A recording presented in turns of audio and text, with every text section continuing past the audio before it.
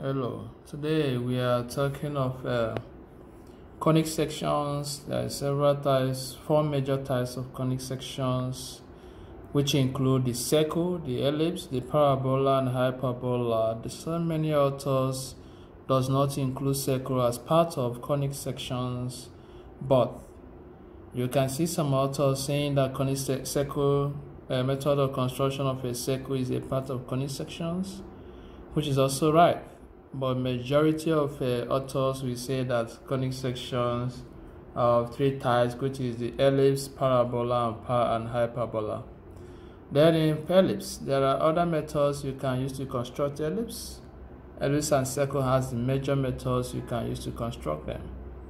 Well, for ellipse, you have concentric circle method, using two circles to construct an ellipse. Rectangular method, using a rectangle to construct an ellipse. Oblong method, which you can use an oblong shape to construct an ellipse. Arcs of circle method, rhombus method, and basic locus method. So you can test on textbooks, you can see it as directress focus method. So for parabola, you can also see some methods you can use to construct parabola: rectangle method of tangents, or triangle method, and basic locus method or directress focus method. For hyperbola, you can also see rectangle method. You can see rectangle method is of two types: the coordinates given, and rectangular hyperbola for PV diagram. So you can also use a basic locus method or directress method. In reality, you can always use two major methods to construct any conic sections. That two method is one, rectangle method; two, basic locus method. With these two methods, you can also use it to construct a circle, you can also use it to construct an ellipse, you can also use it to construct a parabola, and you can also use it to construct a hyperbola. These are conic sections. You can see the one of cone. You cut a cone at a particular angle that cuts across the two sides. It forms a shape of an ellipse. The cone forms the top cone forms the shape of an ellipse. But if you cut it across an angle to a particular side, it forms a parabola.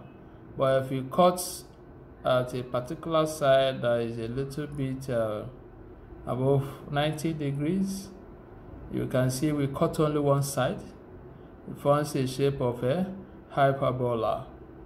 So these are the shapes of an ellipse.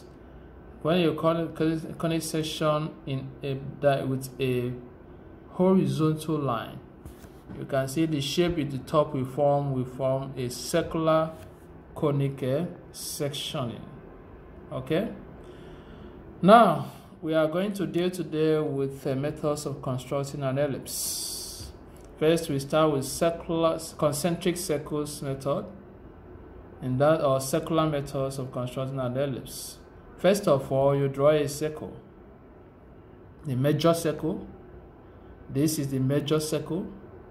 Then you draw also the minor circle. You must always have a major and minor circle. Then you draw the diagonals of the circles, the horizontal and the vertical diagonals of the circle. Then in concentric method, you can also apply two techniques. Okay, let's forget about that one, but for now we have drawn the diagonal. If you want to construct an ellipse in a concentric circle, you can even divide the circle in these four equal parts, forming the quadrant of the circle, and then you can draw your ellipse. See the shape of your ellipse. Your ellipse will form the shape of this point. You use a curve join from point A to point B, from point B to point C, from point C to point D, and from D back to point A. But for more accuracy, it's always better to divide the circle into more than 4 equal parts. But note, every division of this circle must be an even division. For example, 4, 2, 4, 6, 8, 10, 12, 14, 16, 18, 20, and so on. You can even divide it into 30, 36, 32, 34, 36. The more you divide the circle into any given equal angles, the more the accuracy of the ellipse, and the more the perfection of the curvature of the ellipse. So, but in this work, we are going to divide into 12 equal parts. And for you to divide 12 equal parts, you just do 12 divided by 360, which is the total angle in a circle. You have what? You have 30, so you have to divide the circle by 30 degrees. Already you have the quadrants. So the first quadrant has 90, so you have to divide 1, 2, 3 to form 12 equal parts. Okay, so you continue dividing until you get the 12 equal parts. Now we have divided into 12 equal parts. Let's count 1, 2, 3, 4, 5, 6, 7, 8, 9, 10, 11, 12 equal parts. For you to construct a concentric, watch me carefully from the point of tangency where the line touches the major arc. You draw a horizontal line. You see it? You do the same thing on the major axis. On the minor axis, you draw a vertical line. You continue. Over this side, you draw another horizontal and draw another vertical. Draw another horizontal and vertical, horizontal and vertical, from major and minor, from major and minor, from major and minor, from major and minor. Okay. So, the point of intersections of these lines, you can see it, point of intersections of the horizontal and vertical line forms the point, the curvature point for the ellipse. Okay, so watch how I'm going to draw it. Wow, you can see how you can form the ellipse of the